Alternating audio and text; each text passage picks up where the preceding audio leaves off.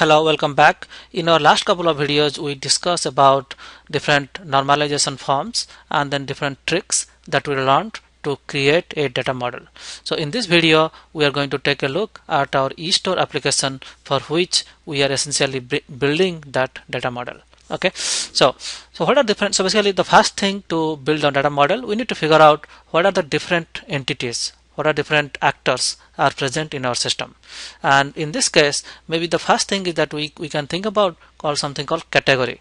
Like, you remember that we discussed about different kinds of hardware, software, DVDs, books. So that is essentially a category. Okay, so that is our first entity, and in category I will have a name of the category. So what is the name of the category, and then when this category was created, and then if any modified, then I just store the modified date when the category was ever modified. Okay, and then in order to uniquely identify a category, I will add a primary key, and that is called a category _ ID. Okay, and then the next thing that we can build is something called product. Okay, so next entity is product, and let's try to figure out what are the kind of attributes that we are going to store in this product entity.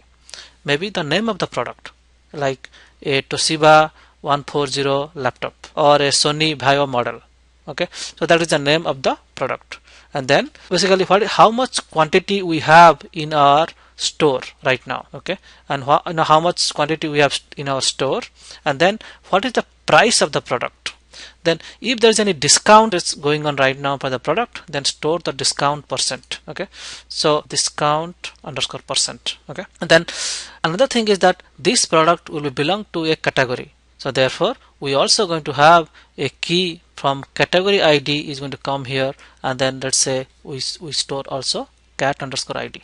So this cat _ID is a part of the category, is referred from this category ID field of the category table. And then to identify everything, we put a primary key for the product table, and let's say that key is called prod _ID. Okay, so now this is a way that we are going to have our product table.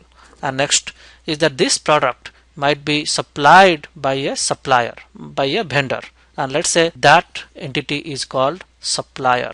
Okay, so the supplier entity is going to supply a product for you, and then again the supplier name, and then supplier's address, so where the supplier is located at, a telephone number, fax number, and so on.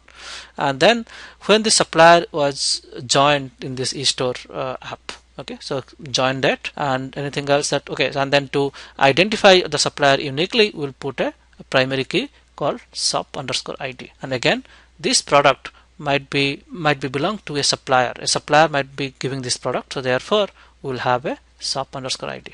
So what we are saying here is that one supplier can have multiple products, therefore one to many relationship. And then here for that one to many relationship, the primary key is the supplier ID, and then supplier ID here is the foreign key. Similarly, there is a relationship exists between the category and product. That means one category might have multiple products. So therefore we have another relationship between these two table, which is one to many. One category might have multiple product, and we have already category ID is in the place here, which is referring to this category ID in this category table. Okay, so we have category, product, supplier. Then let's think about who the other actors. The most important actors here is a customer who is basically coming to our website, buying from our EStore application. Let's say that entity name is called customer. Again, customer, what kind of attributes we have? We have a first name, we have something called last name, and what is the email ID of the customer, and what is the address of the customer, so that we can send the product to that shipping address. Right, and then that will consist of the zip code, telephone number, and all this thing. What is the password that customer is going to use so that he can log into our system? Okay, so these are all the information we store in the customer entity, customer table, and then this is identified by a key called cost _ID. Cost _ID is again the primary key, and then it uniquely identify a customer, and then that customer might buy something, right? So he'll order something from our system. Okay, and let's say that table is called order table. Okay, again the order table will have a customer ID. So because as a one-to-many relationship, one customer can put multiple orders, so therefore we have a cost ID, and this cost ID is coming from this table, which is a primary key here, and this is the foreign key here. Okay, so customer ID. Okay, and then this customer ID, customer can have multiple, like the customer is going to pay by credit card, or what kind of payment method that this customer is going to use to pay the order. And that is we call payment underscore payment type.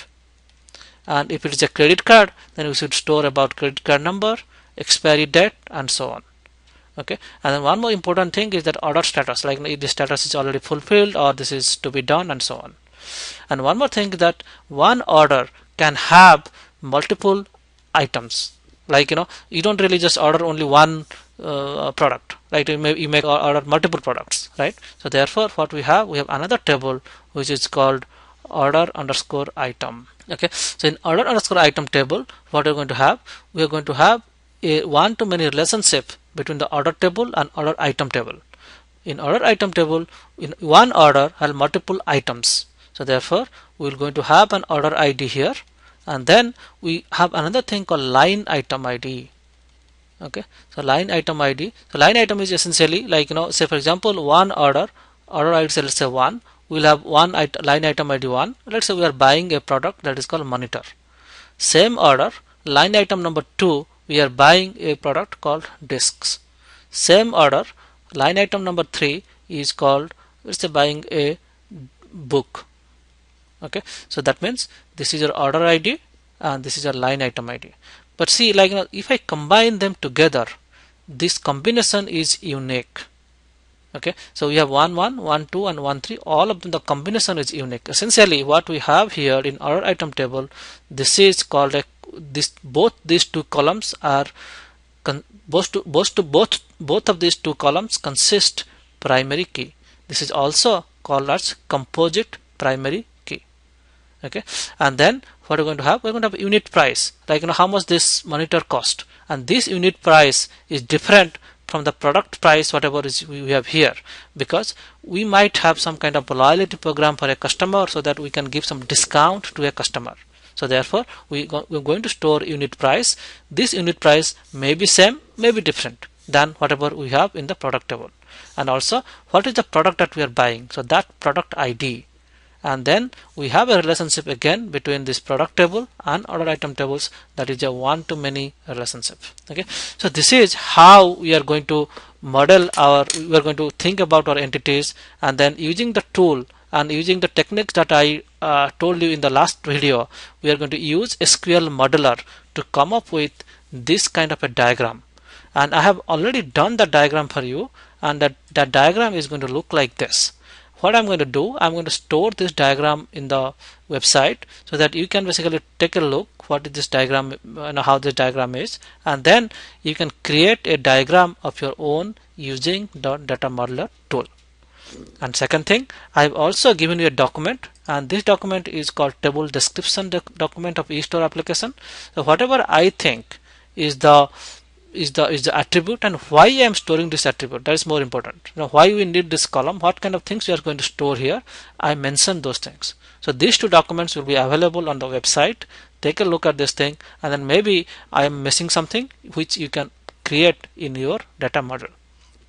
And then you create based on this data model, in the consequent chapters we are going to create a script and going to run the script, and then basically from now onwards we are going to use this data model, use this schema, use this thing to learn more about SQL.